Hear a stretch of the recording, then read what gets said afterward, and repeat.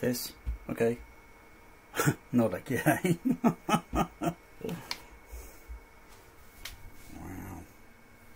Wow. He's got road fury, road furry. Yeah.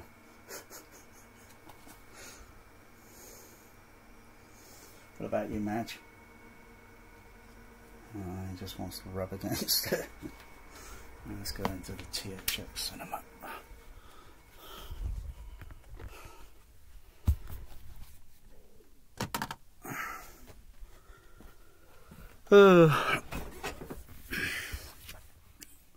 Just seeing what's available on this. It's got certain channels muted, though the other channels up there they're on, but they're muted on the DCX, LCR, LFE. There's a little bit there on the front wide, but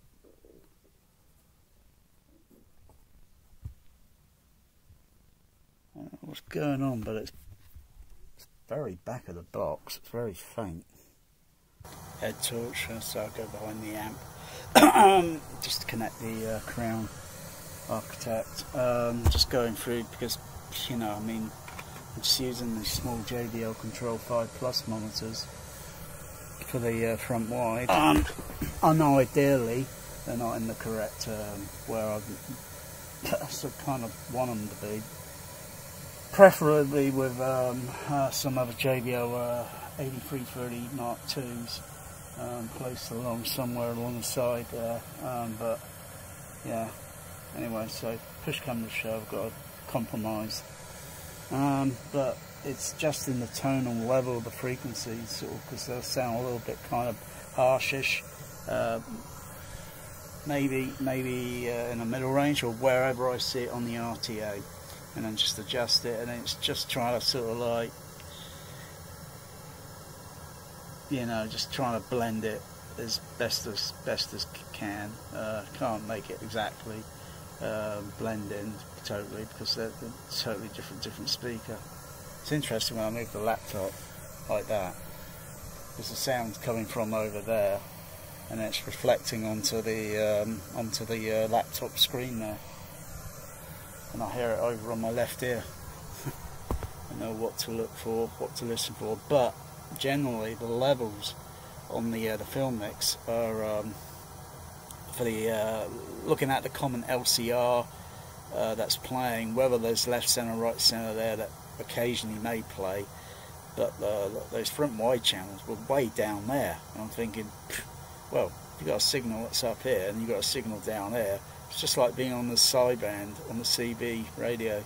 These signals are just going to go over the top and over-modulate the signal, so you wouldn't even notice it. So I'm just kind of like going through, just getting the levels up a little bit better, because I had some PEQ filters on these, and I'm just deactivating all these PEQ, and I'll just try again, maybe just put a Q bandwidth in there, widen it out.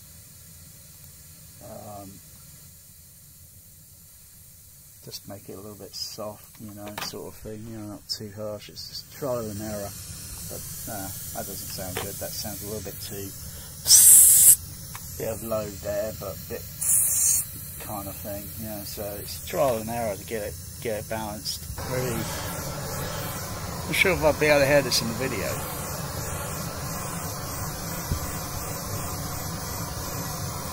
I'll look out for it. Just go onto the Storm Audio's remote. Let's turn that off for a second. Turn the other one on. I'll take these filters off.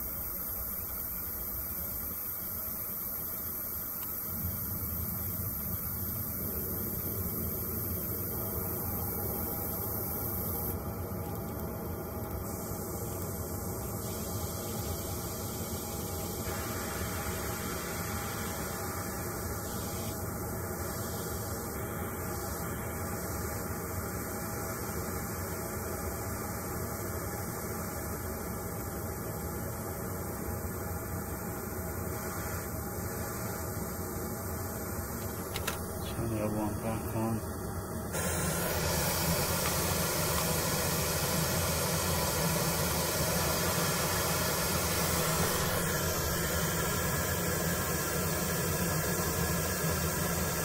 Bit of a weirdness with the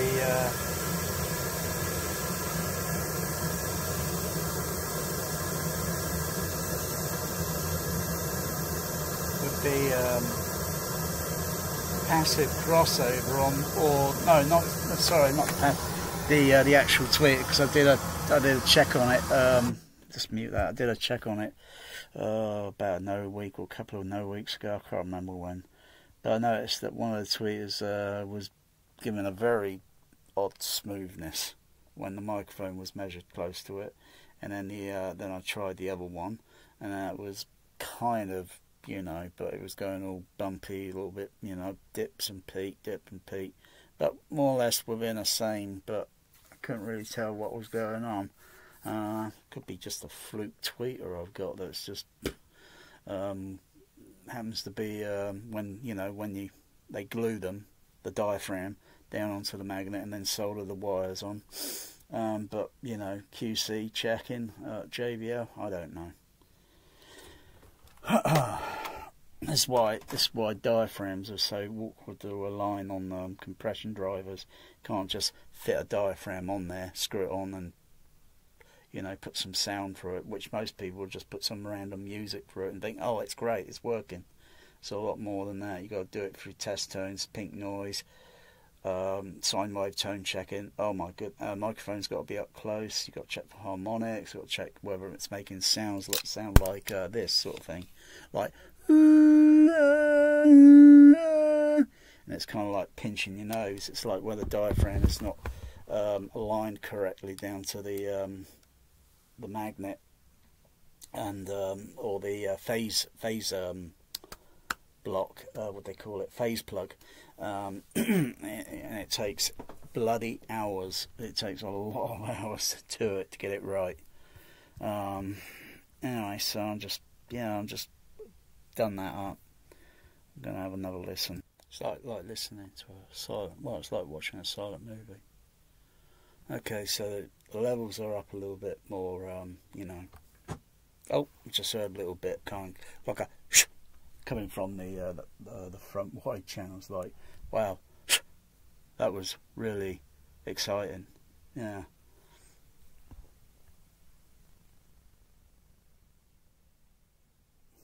You know, there's a lot of things going on, and I don't understand why they just put little sounds suddenly, but at the moment it's like a silent movie. Just waiting for this overrated front wide, which I think personally is overrated. Some people like think, oh wow, it's great. Actually, I seem to think back some while that I was kind of dabbling with the idea myself way before someone else got hold of it and thought, oh, I know what he's talking about. Yeah, exactly. It's like putting a ProLogic decoder between the front right, the right surround, and vice versa over on this side, and occasionally between the front and the surround. Right, sometimes you get a signal. Sometimes they're in a mix that's the same sound, sort of more or less. It's a phantom sound, and it's just kind of floats between the speakers, and it's kind of like I find it a little distracting, because I'm doing this sort of thing. You know, you get that comb filter, you know, and so I thought, no, I never actually did it, but in theory it would work, because it's looking for a signal that's in phase polarity, and you know, but most times there might not be anything much going on, but there still will be, because depending on the music mix on the surrounds or such. But if there's no content on the surround, or the signal is different on the surround, then you don't get anything from the extra channel. It's just that simple. So I'm not sure what the deal is, whether... Oh, I hear a little bit now. I heard drums. But just play that back a little bit. There's the front wide channels down there. You got this up here. So, just going to get a load of over modding now. Whoever mixed that, obviously shouldn't even be near a mixing console because they've obviously not got the balance levels right. But it's not a big deal. All I do would be go into the processor and just turn those levels down. I'll just have to rehearse the movie, and then that is literally rehearse it, look at the levels, see what's going on, and I think, okay, I'll take these levels down, this down, because sometimes it's usually the same with the overheads. They may be too weak in level. They're on mute at the moment on the so I'm just gonna so I'll just back up this scene a little bit.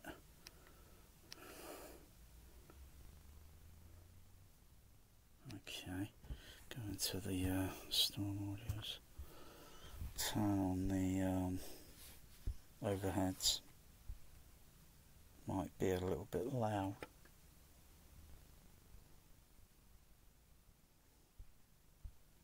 There's nothing there at the moment. Oh, just a little bit. But they're playing very low level, and you get these stupid little sound effects. Oh, getting a little bit there now, but still, the levels on the screen channel. There's hardly. I've not seen much any left center, right center yet, and it's turned on. Just haven't heard anything yet, or don't have to. Only have to look at the levels. Only have to look at the levels there. It's like having a CB radio, or you got a station, you got the volume turned down. If you got a bar, what's it thing there, you can see. Oh yeah, I can see there's a station, and I can see the waveform, and I can see it modulating. If it's a steady signal, then it's just some random sort of noise. But really, these levels are so low. So averagely, it's kind of like bringing the levels down, and there's not much going on specifically with the top channels. They're not really that exciting. I'll turn the other channels on, the other height channels, which are in a very weird positions. But regardless, yeah, sometimes you get these discrete sounds like unlike some of these poor lousy up mixes, which I would personally avoid, because you always hear the same sort of music in the overhead, and it's all, it's a cheat. It's a very cheap cheat. It's not like they've gone in there and they're using the stem tracks or the individual tracks and then creating something totally brand new. Not that I care. I just personally avoid that rubbish now, because it's the more things change, the more they remain the same. And I've heard quite a few, and they're always the same. Cheap, just a cash cow, get your money. And it's a bit of a con, bit of a scam really. But something that's a brand new film mix here, that's, they couldn't even get the levels right here.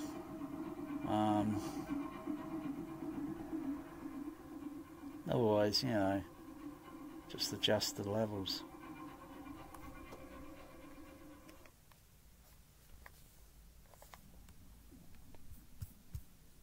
So,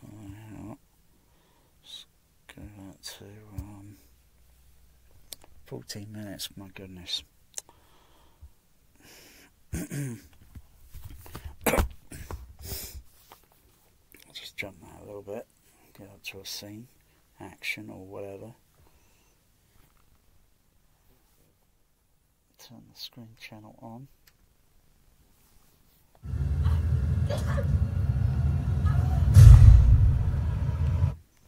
And I'm going to go into the levels on the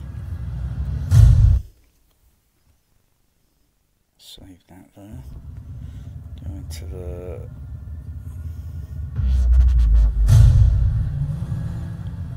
the LCR levels, or the, you know, at the moment, because I'm not seeing any. I'll just turn them down.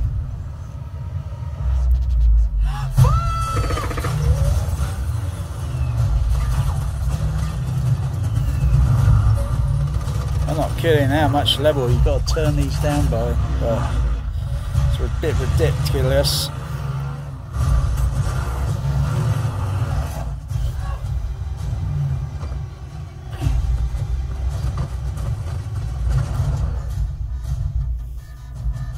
Otherwise, this is, you just don't simply hear sound. Well, maybe kind of like this. Maybe, you know, maybe a sound editor will come on maybe a sound editor will come on there, or re-recording it and give you a load of bullshit. But then, you know, you go outside, you listen to sound as it is presented. You can see something happening across the road. Just because you can see it doesn't necessarily mean you can hear it, because there's so much street traffic moving around, and it causes an audio frequency masking effect. It's just that simple. So if you've got two people having the conversation, you know they're having a conversation, but you can't hear them clearly until you walk over the road, and then you stand in between them. Then you hear them kind of like stereo, one on that side, one on this side. But when they're on a quiet night, if they're across the road, yeah, you can hear them, but their voices sound like that until you get near to them, and then their voices sound like that.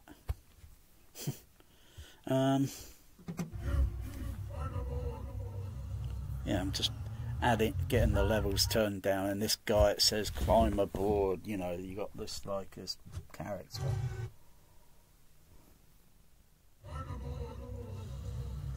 Now his voice sounds like it's more echoing within the canyon. A fake echo, no doubt, because they're probably there on set, and all that's probably made of it's probably all made of grass. It's all green and, you know, environmental, you know, and then they just kind of went in there, spray painted it. Oh my goodness. You know, so it absorbs the sounds, and then they had to put the fake echo in, if you know what I mean. All soundtracks are completely fabricated. You only got dialogue or something's there that's only used as like a guideline, a template. But if it's good quality, sometimes it would be used. If it's not, then there's not much, you know, they would use. Still adjusting the levels down a bit.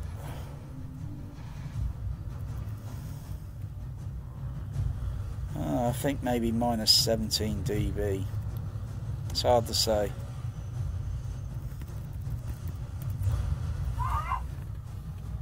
Just turn the other fader up a little bit.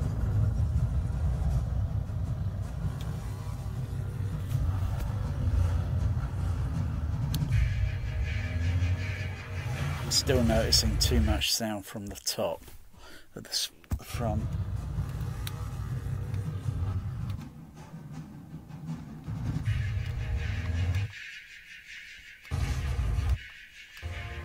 Yeah, that's okay there. I can hear that sound cutting through. So there's other sounds there on the front, not the front wide channels. I think they're on the other channels down below, which would be up on the ceiling. But it's kind of an experiment, and it just sounds very unusual hearing the sounds moving around. Plus I've got my blow surround turned on, I think. Which would be on the other channels, but they're not turned on at the moment. So this is a very problematic, you know, you can have a brilliant system. You can have a brilliant system, it's all set up, blah, blah, blah, blah. But if you haven't got bar graphic level meters to see what the heck's going on, you think, oh, it sounds too quiet. And yes, you're right, it does, but you can't actually see what the levels are at. Oh, that's a good sound effect there. Just trying to think where that was again.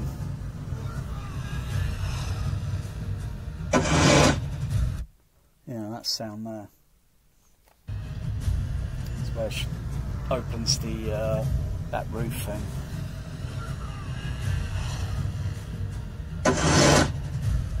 I could see the level here on one of the height channels there. I think. Just see which one it's on. Just go in there and mute the channel.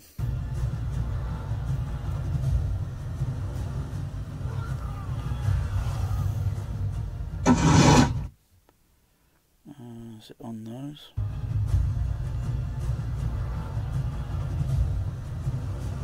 Let's see if it's on that. Oh yeah. So that's a little bit more or less in the wrong position where I want it. I think it's on the front. No, it's not the back ones. Those ones there. Front height ones. But oddly, which is down here. These JBLs, I think they're 4312s. I think they're 4312s. These are. That's where the sound is going at. Now, if I stand down here near the floor, play the scene, reverse it.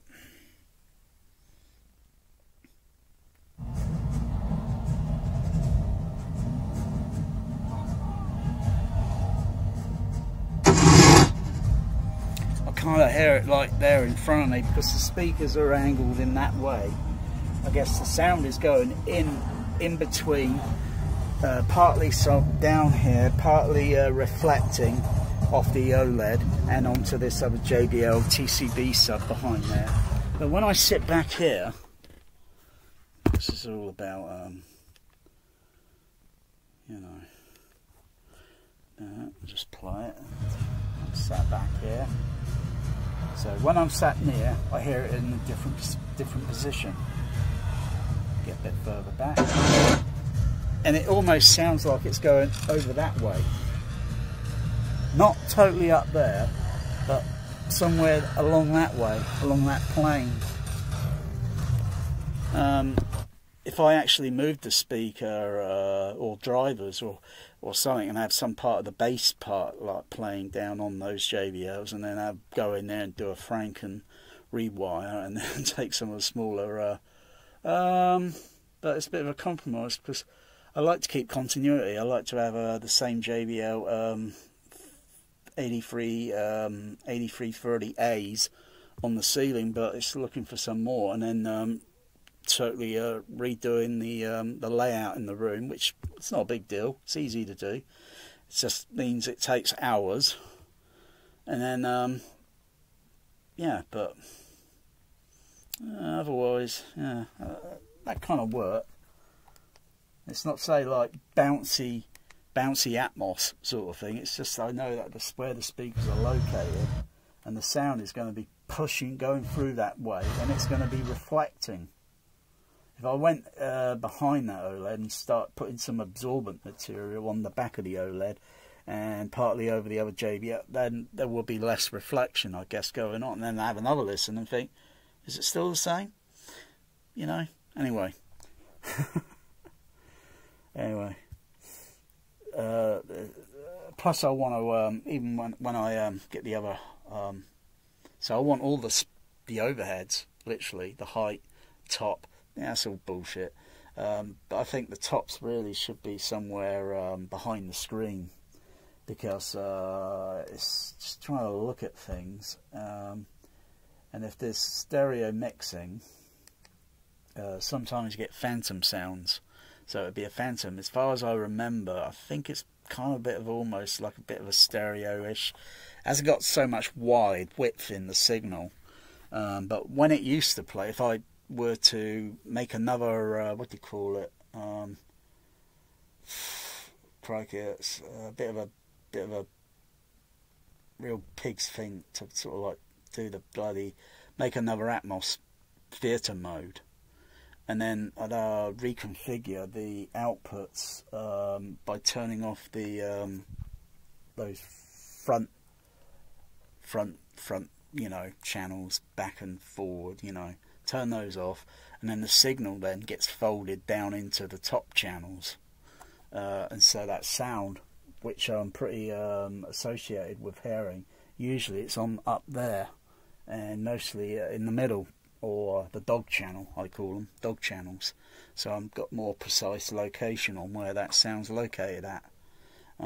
Plus, if get everything changed, I'll be putting extra decoders on to match the signal for more precision, which is far better than most home theatres that I've seen around. Even Dolby Labs' own theatre up in Soho in London, or even the dub stage for that matter, and that's usually where they mix things. But most of the time they're throwing Phantom Center up there, and some of these remixes, like I say, some of these bad remixes, sometimes I notice that the signal is not kind of stereo on the overhead, and it's mono.